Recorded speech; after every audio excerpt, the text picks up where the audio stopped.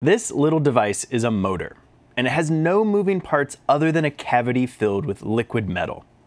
And it could, potentially, revolutionize how satellites control their orientation in space. Or maybe not. I don't know. I'm just a guy making videos on YouTube. But it is a really cool idea, and there are some attractive features to a liquid metal motor like this one. So, today we're going to talk about Magnetohydrodynamic liquid metal reaction wheels. This project was actually inspired by a comment on my liquid metal field emission project. Someone was curious if you could use a magnetohydrodynamic pump to spin up a liquid metal and then use that as a reaction wheel. And it completely nerd sniped me, and I fell down a pretty deep research rabbit hole, culminating in the video today. So first, what's a reaction wheel? Well, it's basically just a flywheel that you spin up or down. When placed on a satellite, it allows you to change the orientation of the spacecraft. This is done through the conservation of angular momentum. As the flywheel spins up in one direction, the spacecraft rotates in the opposite direction. If you have 3 of these in 3 different axes, X, Y, and Z, you can control the fine position and orientation of a satellite and point it at a target of interest, like a feature on the ground that you're tracking or distant galaxies. Reaction wheels are super common on satellites, and although there are a few different variants and technologies, they basically all boil down to the same thing, a motor with a flywheel attached to it. Okay, so what's up with this weird liquid metal thing that I built? When a strong magnetic field is applied to the liquid metal in one direction, and an electric current is applied perpendicular to that direction, the metal begins to flow. It follows the right-hand rule that you might have learned about. Magnetic force is in this direction, and the electric field is in this direction, which means the metal experiences a force in the third direction, perpendicular to both. This kind of pump works with any liquid that's conductive, so you can technically use it on things like molten salts or even seawater. And there's a lot of interesting applications, not in space, using this kind of technology. And if we pump the fluid in a circle, we essentially make a rotating flywheel out of the liquid. It's a reaction wheel. Okay, so let's take a look at my prototype first so we get an understanding about how it's constructed and how it works. And then we'll talk about some of the pros and cons of this technology and why it's interesting for satellites. My first device was very simple. There's basically like a plastic body or housing made out of Delrin, which has a channel in the middle to hold the liquid metal. A ring magnet is placed on the outside of the body, and smaller segment magnets are placed on the inside. It's magnetized so that the north and south poles are on the inner and outer faces of the magnet, rather than the top and bottom, like you would normally see on magnets. Then we place an electrode on the bottom, fill the channel with liquid metal, and then place another electrode on top. With the magnetic field horizontal and the electric field vertical, the direction of force that the liquid metal feels is perpendicular to both, resulting in the liquid metal being pumped continuously in a loop. You can't see anything with the full electrode, but if we use a thin wire loop, you can kind of see the liquid metal rushing around when the power is turned on. Unfortunately, the surface tension and oxide skin means the motion is under the surface and it's not super clear on video. To make it a little easier to see, we can take a wire and just poke it into the liquid metal. The electric field is contained to a relatively small region now, so the pumping action is most vigorous next to the electrode, and it grows weaker as it travels around the loop. It's not nearly as efficient, but it's a lot easier to see on video. So, does this work as a reaction wheel? Well, normally these things are tested on an air bearing, but as a quick and dirty approach, we can just hang it from a long piece of string.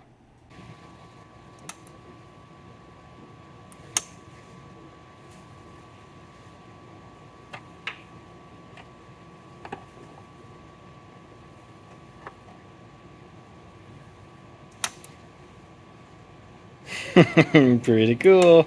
I mean, it's not the most amazing demo. The power supply wires hanging down prevents it from spinning very freely, but the fact that it twitches at all means that the liquid metal is generating a torque. And when the power is reversed, it twitches in the opposite direction. So it's a reversible reaction wheel.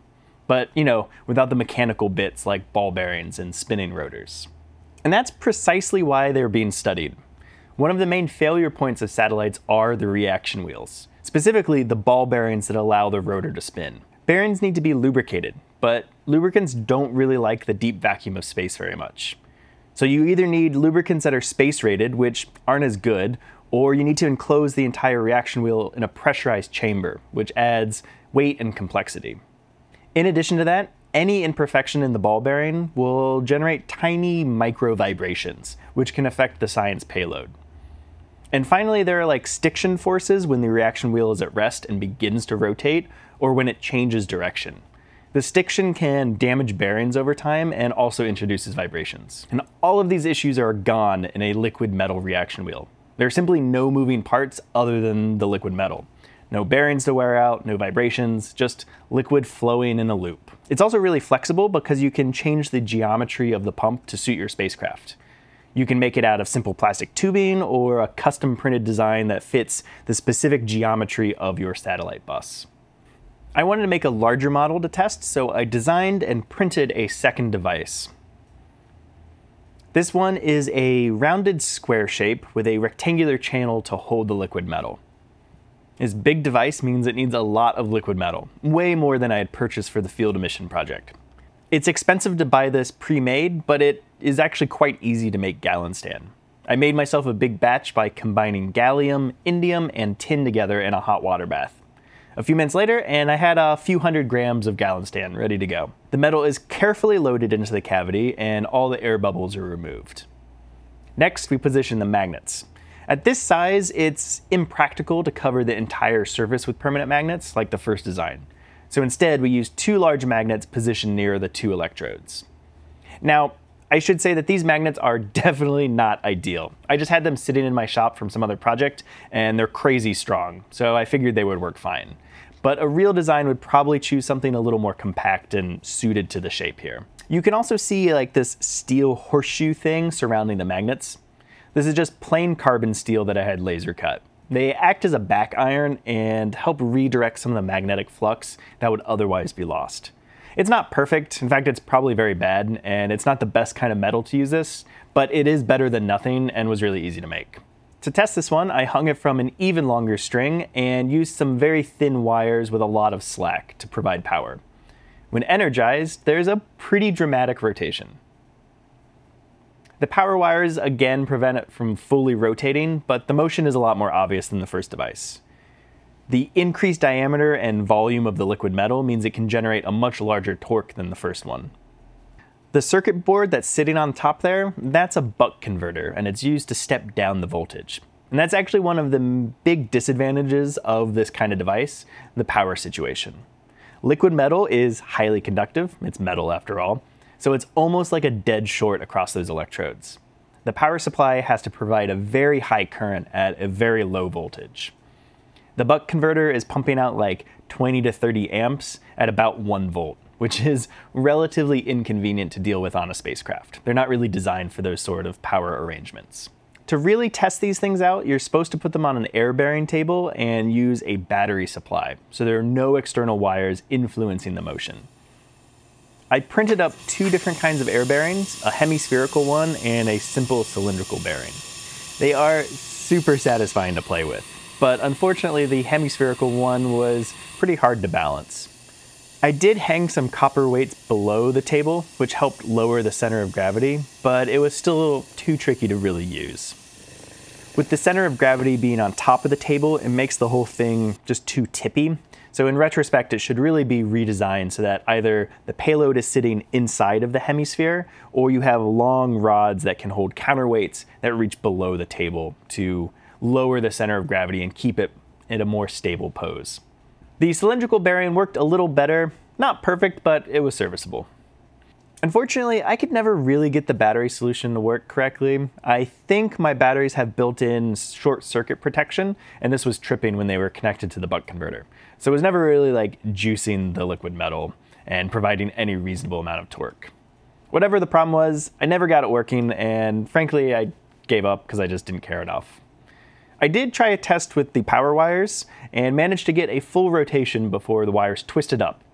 And not exactly what I wanted, but it was neat to see it working on an air bearing, even if it's kind of a janky setup. So I should mention a few of the other disadvantages of these devices. A big one is the liquid metal itself. It's non-toxic, so that's cool, but it's highly corrosive to most metals.